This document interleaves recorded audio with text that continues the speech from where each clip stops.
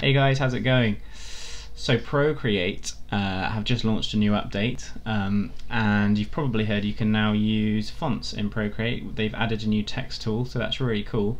But what you might not know is you can also use Opentype SVG fonts. So yeah, in this tutorial I'm going to show you how to download and install fonts, both regular fonts and SVG fonts, and download and install them onto Procreate. Okay guys, so I'm going to jump straight into the iPad, and before we start I just want to mention a few things. Obviously you need Procreate app and you need the latest version of Procreate. It's I think it's version 4.3, but if you just jump into the App Store and it will tell you what version you're using or if there's an update. Also you need to use the latest iOS version on your iPad, so if you just pop into your settings and then go into software update, you can just make sure you're using the latest software. At the moment it's 12.2, which I'm using. So I also need this app to unzip any font files, so it's called iZip. There's a few of them you can use, but if you just jump into the App Store and then type in iZip, this is the one I recommend using. It's just so we can stay within the iPad and we don't need to jump on a desktop computer. So okay, so yes, so you'll have your font link to download. If you've bought it from Sexcel Studios, you'll get an email with a font link, or you might be downloading a link from another marketplace or something. But it's the same process. So I'm going to copy this link from the email and I'm going to open it in Google Chrome. So I'm just going to paste it in there, and so you'll see this little download bar at the bottom here, so I'm just going to click on download. If you're downloading an SVG font, they're usually quite large file sizes compared to regular fonts, so I'm going to skip this part. But yeah, I'm using my own SVG font called Hot Mess, and it comes with a regular version and an SVG version, so I'm going to look at installing both of those onto Procreate. Alright guys, so once that is finished downloading, you shall see the button at the bottom says open, so we'll click on that and then choose save to files. We're going to save it on your iPad, so click on the on my iPad drop down, and then if you've installed the iZip app you should see a folder that says iZip, so we're going to click on that and we're going to add it to there. So if you jump into the iZip app now, when you first open it you'll see this menu on the side, and you should see the files button there. So if you click on that you should see the zip file that we've just downloaded.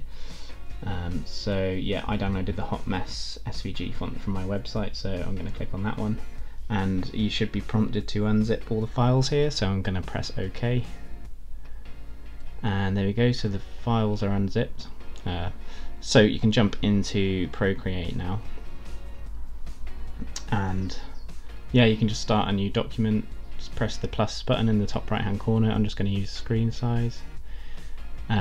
And if you head to the actions icon, which is the spanner icon in the top left hand corner, you'll see the add button, and you can now choose add text.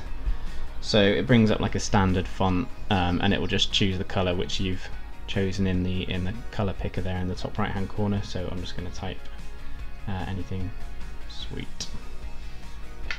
Sorry, I keep nudging the camera here guys. It's my first time filming the iPad, so I'm a bit rusty. So yeah, once you've done that, just press edit style, and we are going to then choose import font.